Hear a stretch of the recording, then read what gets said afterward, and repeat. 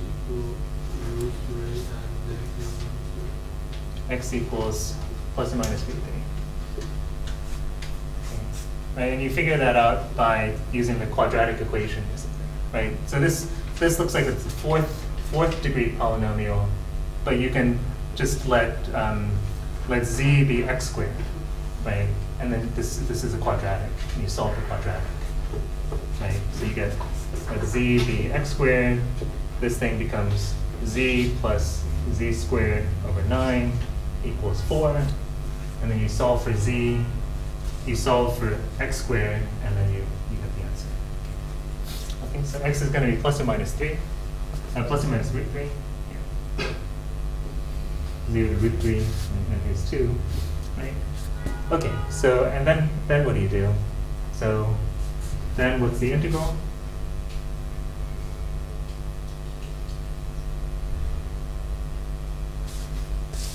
What's the integral? Anybody? What's the integral? You all worked on it.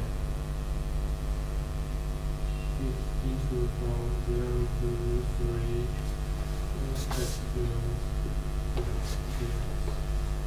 0 to root 3 x squared over 3 dx. Okay, that will give you this left part, right? Plus. equal from root 3 to Mm-hmm. root 4 minus Yeah. Okay. Everybody see that? Right. You get this part, and then you get this part. Right. Okay. Sri Chenchen, you look like you have a question. It's actually easier than I thought. What I try to do is, well, it's quite complicated. It's like multiply and it's like add up and subtract multiple parts. What multiple parts? Oh, maybe you. So, did you try to do something like, I'm going to take this thing and then subtract off this lower thing or something like that? Okay, yeah, that will work, but it's just much harder than you need to. Okay. Yeah, that'll work. Did anyone do it dy rather than dx? Anyone do it dy rather than dx? That actually would be simpler, right? Because then you only need one integral, right? So what do you get, right? So this is root 3 here, so the y value here is 1, right? This is root 3 comma 1, the point of intersection is root 3 comma 1. So you get the integral from 0 to y, dy, right? So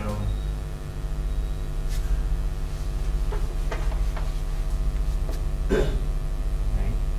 So you have the circle, you got this thing, x squared plus y squared equals 4, and you have this thing, y equals x squared over 3. Right? So again, for fixed x, right? I'm sorry, for fixed y, what's the range of x? Right? Well, at the top here, what's x? At the right-hand side, what's the x value?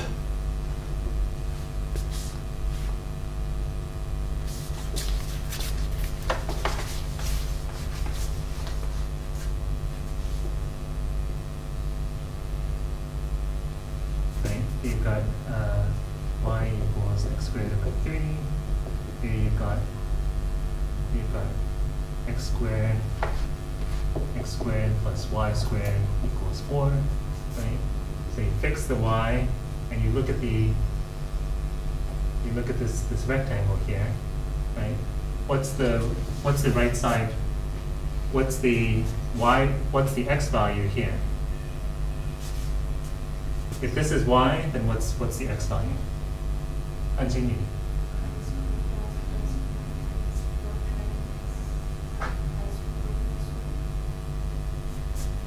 I just want the y value, the x value. So, right. What's the?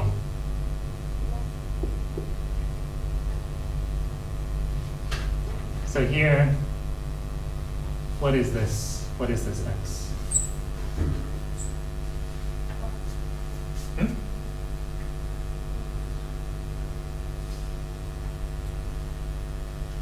If this is y, right, and this is, the circle is x squared plus y squared equals 4, then what's x? Right? At this point it's xy, right? What's x? What is it? Thank you. Square root of 4 minus y squared, right? That's x, right? And what's the x value over here? What's this x value?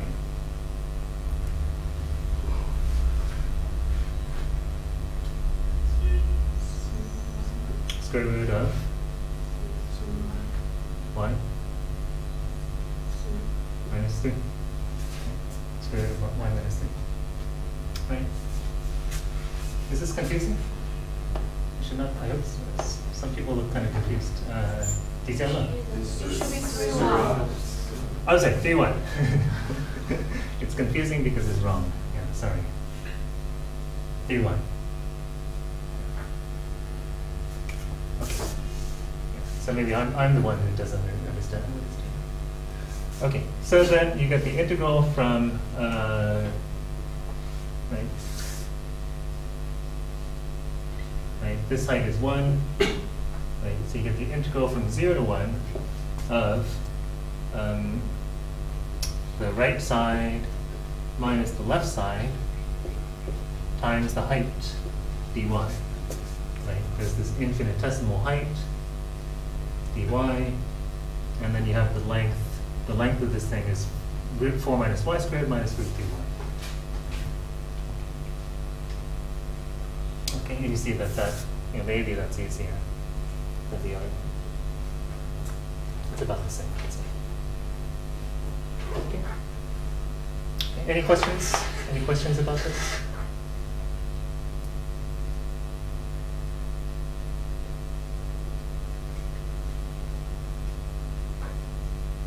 I had a student last semester, and whenever I said, "Is there anybody who has questions?" he would be like this, and I would say, "Do you have a question? Do you have a question?" And he'd say, "No, I don't." And it's okay. And then I'd say, "Anybody have questions?" And he always looked like he had no idea what was going on. And I'd say, "X, do you have questions?" And he would say, no. Finally, he came to my office and he said, "Stop asking me if I have questions. I don't have any questions." So I'm sorry. To me, you look completely confused. Yeah, but he felt like I was making him seem dumb to the rest of the class, right? Because I'm always asking, "Do you have any questions?" Right? But actually, he was actually understanding things. So, yeah, he was actually a good student, I should say. He got an A for the class. But he always looked confused to me.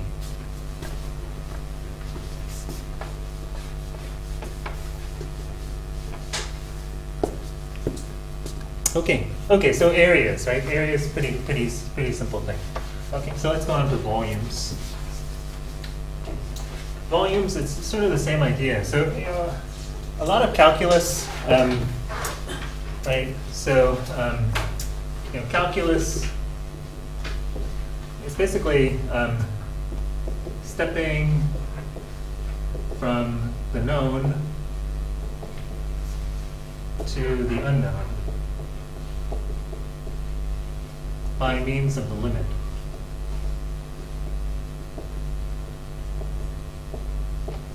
Right? By means of the limit. Right? The derivative, right? Somebody says, what's the slope of the tangent line here? And the way you figure it is by taking the slopes of secant lines, right? You take f of x plus h minus f of x over h, which is something that you know how to do, and then you take the limit as h goes to 0. and you get the slope of the tangent line, which is something that was basically inaccessible to you before, right? Taking the slope of the secant line is easy. Taking the slope of the tangent line is impossible.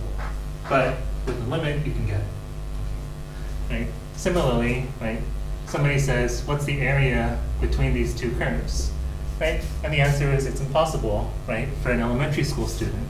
But you can take, you know how to take areas of rectangles, right, as an elementary school student. And so you take these approximations and then you take the limit of them, right? So calculus, you can think of calculus as basically being elementary school math plus the limit, right? Plus the notion of limit, and then you get calculus. So what we're going to do right now is volumes of solids. Okay. So just now we did areas, right? Areas, you just take, you take these rectangles and then you sum the rectangles. With the solids, we're going to take slices. We're going to take these slices and then sum the volumes of the slices. Okay. So so basically, it'll be something like this. Somebody gives you an object, right? Right. Maybe it looks like this or something. Okay, so you got some sort of strange object. Okay. No, that's okay. Okay, let's make it simpler. So you have some sort of object. Let's look like this. Okay. Some sort of object, and they ask you for the volume of that object. Okay. And the idea is to slice it. Okay. So you cut through it. Right. You take some knife and you cut through it, right?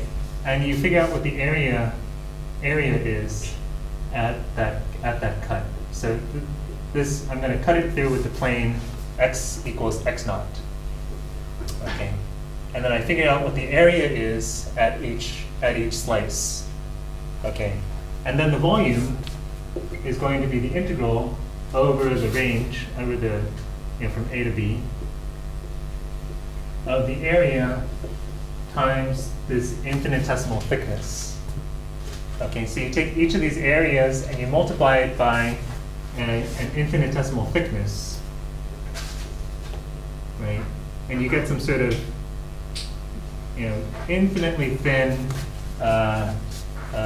pancake. Okay, you get the volume. Each of these things here, right? This is area times thickness. Area times thickness, and so you get a volume of infinitely thin pancakes.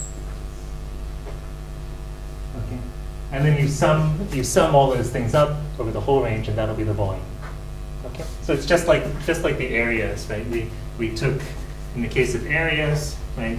We took these infinitely thin rectangles, and they have area, and we add up all those areas, and we get this, right?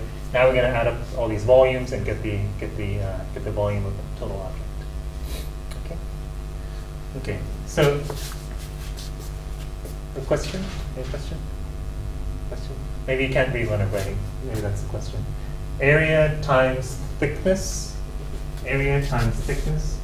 Area times thickness.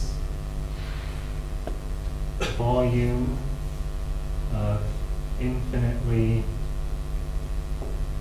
thin pancake.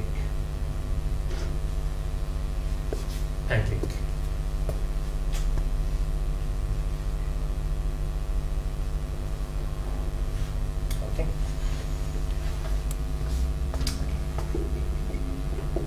So kind of a dumb example to start off with. Okay. Somebody gives you a cylinder. Okay. You have a cylinder, and it's 10 units long, okay, and the radius is 3. Okay. So each slice, what's the area of each slice? right? If I take any slice, they all the slices have the same area. What's the area? 9 pi, right? The area at whatever place is going to be 9 pi, right? And then the volume of this thing is just going to be the integral from 0 to 10 of 9 pi dx, right? Which ends up to be 9 pi times the length, okay? 90 pi. Right, so it's going to be the area times that length, and that'll give you the total. That'll give you the volume.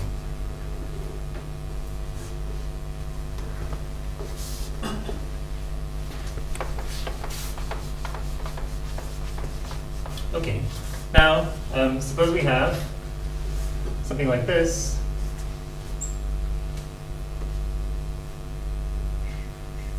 Okay, so you have something which sort of symmetrically grows.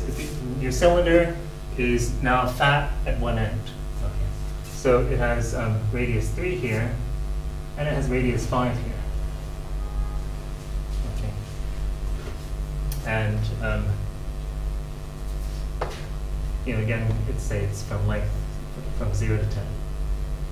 So it's length 10. Okay.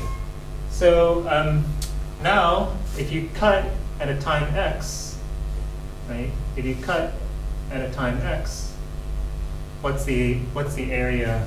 What's the area then? Think for 1 minute. And try to get the answer.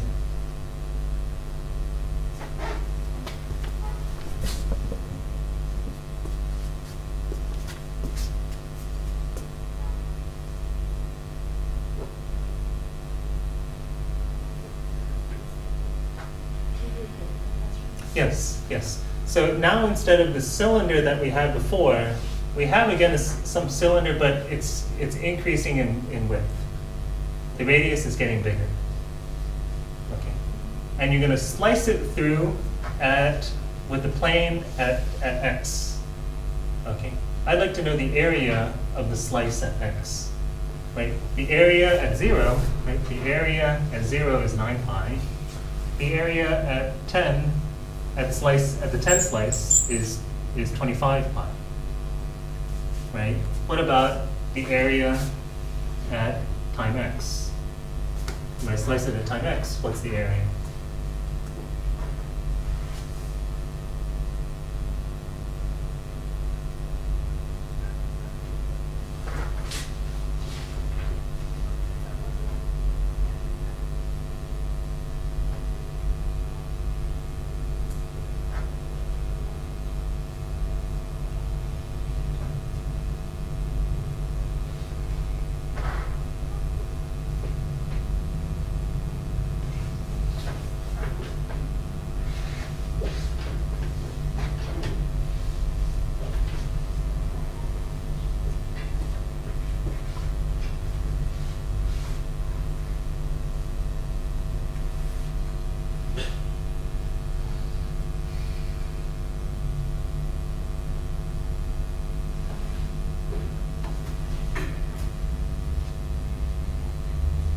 Okay, can anyone figure it out? What is it? What's the area?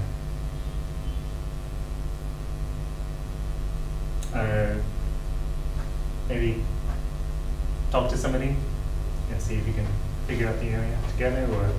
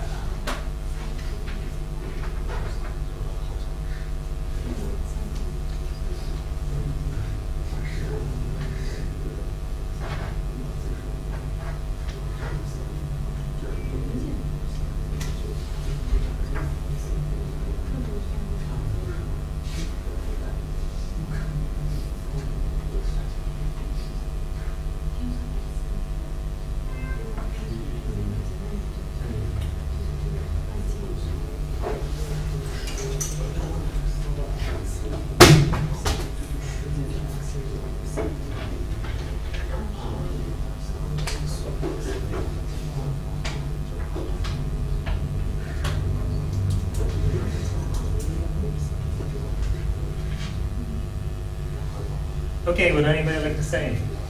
Wang Qingchang, how about you?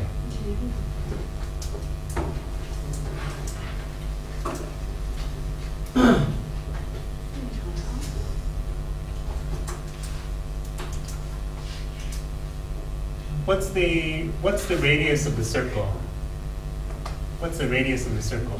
Right. Well, it starts out at 3, and in 10 units of time, it ends up at 5. Right. So at time x, what's the radius?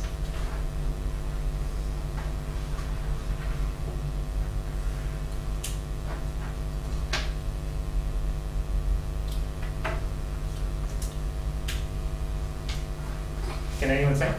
I hope. 0.2x plus 3.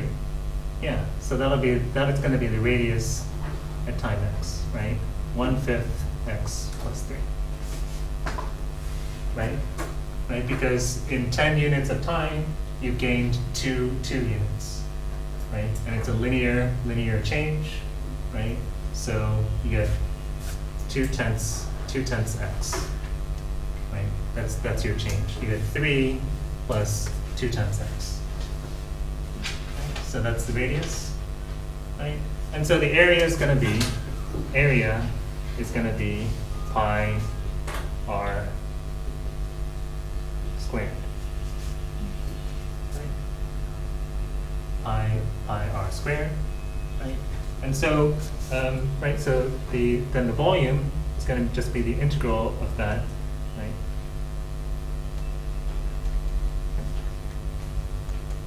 It's just going to be the integral of that.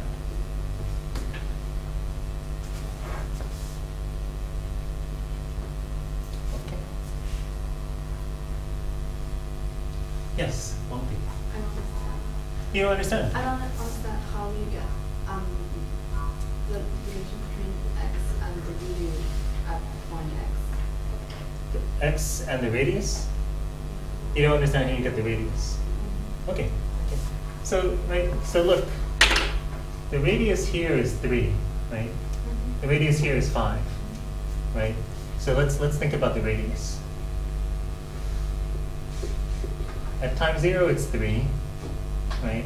Time 0, it's 3, and at time 10, it's 5. Right? And it's it's increasing linearly. Okay. So what's the slope of this line? Well, the slope of this line is going to be, 2 over 10.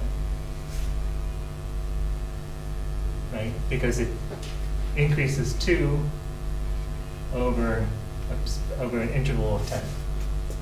Right? So the slope of the line is 2 over 10. Like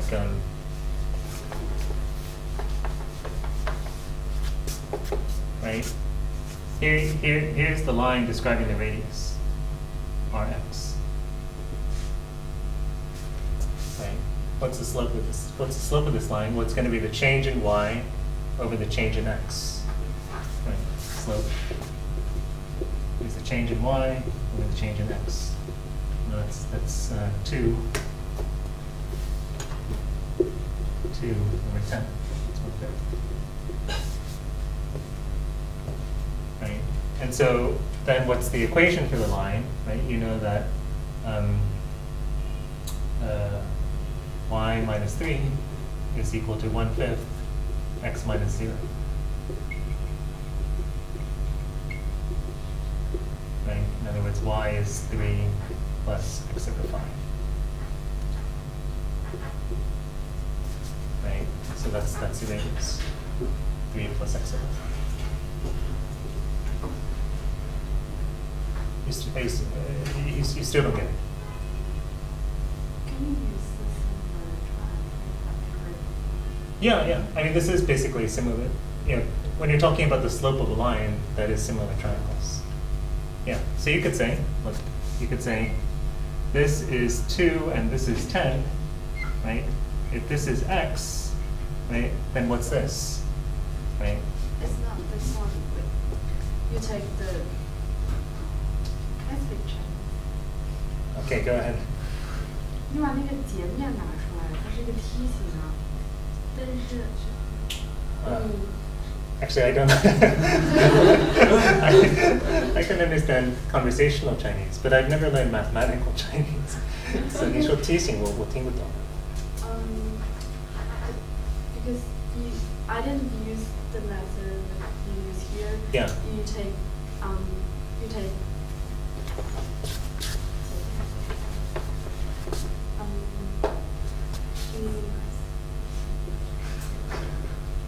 you cut, but in the middle you take the slice out. It's not a triangle. It's a Trapezoid. Trapezoid? it's the one is not triangle. Okay. And it's not like this. Can you, I draw it? It's like it's this one, and you got 3 here, you got 5 here, and you that's original. And you have X here. Yeah. I don't know how to separate this one. Oh, okay, that's exactly what we're doing here. That's exactly what we're doing here. Right, look. Here it is. Right. This is 3. This is 5. Okay. You see it? Right. This is 3. This is 5. Okay. Right. So if you're using similar triangles, suppose you want to use similar triangles. Right. This is x. Right. Then you're wondering what this is. Right. This is 3, but you're wondering what this is. Right. So you say, okay, well then, right. 2 is to 10 as something is. As the question mark is to x, right? Okay. Yeah. So this is going to be 1/5 x, and then this is going to be 3 plus 1/5 x. Okay.